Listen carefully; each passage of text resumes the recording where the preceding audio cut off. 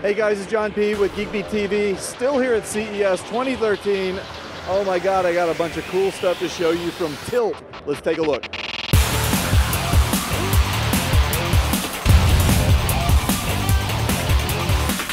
Powered by the 2013 C-Max, the official car of CES.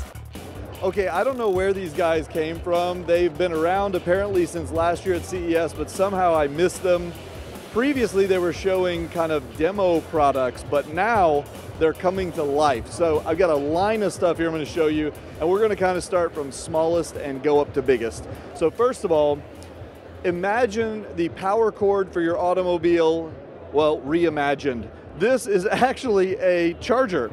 You can tell this doesn't look like anything you've ever seen before. It's a rubberized charger. I don't know what to tell you about it. It still works like a car charger. It's got a USB pass-through there, and on this end, it's got whichever device adapter you want. Very cool, though. You're definitely going to be noticed when you have one of those in your vehicle. Now, here's a little problem.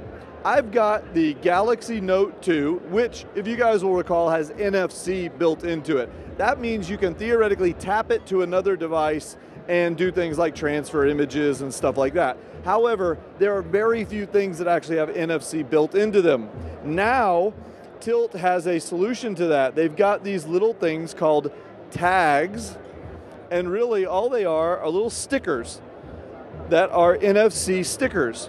So what you can do is put one, for example, in your wallet, like I did right here, and then if I tap my phone to my wallet, it'll do things. It can be programmed to, you know, lock or unlock or launch an app or whatever.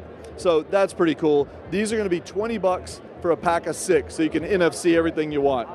Now, moving into battery chargers.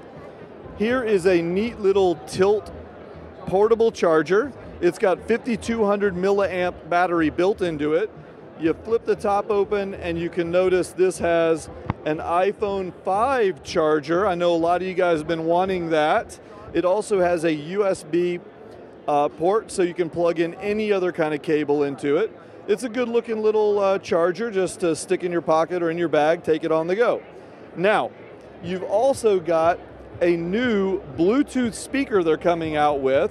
This one has a 5,000 milliamp battery built into it. It has a USB port on the back so that you can plug in your cell phone or some other device to charge it. And it comes with these cool little rubber bumper feet things to protect it. And they've even gone so far as to put tiny little rubber nubs on the feet here to prevent it from vibrating itself off the table. So, hey, let's take a quick break and then I'm going to show you the rest of the lineup. Hey, did you know that NPR's award-winning public radio app is one of the many apps that you can control with your voice via Ford Sync App Link? Connect a supported mobile phone to your Ford vehicle via Sync App Link, and before you know it, you're going to be able to stream local news, listen to your favorite programs like Morning Edition and All Things Considered, and navigate through custom playlists, all using simple voice commands. Sync App Link is yet another example of how Ford is going further to keep you connected on the go. Thanks so much to Ford for powering our CES coverage. Okay, we're back. Now, let's talk about induction charging. A lot of new phones are coming with built-in induction charging, but you have to buy some kind of a boring little base to charge it with. Well, Tylt is coming out with this cool little induction charger. As you can see, it sits on the table and it keeps your phone tilted up, so they're calling it the Tylt. That one is going to run about 70 bucks when they come out. By the way, all these devices are available. They'll be available in April, although some of them you can pre-order really soon. Okay, here's another one I know you guys are going to be excited about. It's a nice thin little case for the iPhone 5. The edge of it actually wraps around a little to give it some drop protection from the front. But even though it's a thin little case, that's not what's so special about it. Here's what's special. The battery back that it just slides into, and bang, you've got a lot of extra battery for your iPhone 5. Very, very cool. Available in April again. Now, on to the Big Daddy. This is a brand new backpack they're coming out with. It has little compartments all over it, so you can stick all kinds of stuff in here. So we've got a big open area inside. There's a little bag for your wires and things. I really love this part on the top. It's a spot to put your glasses and your phone. You know, I always want to put those in the top so they're easy to access anyway, so it's right there.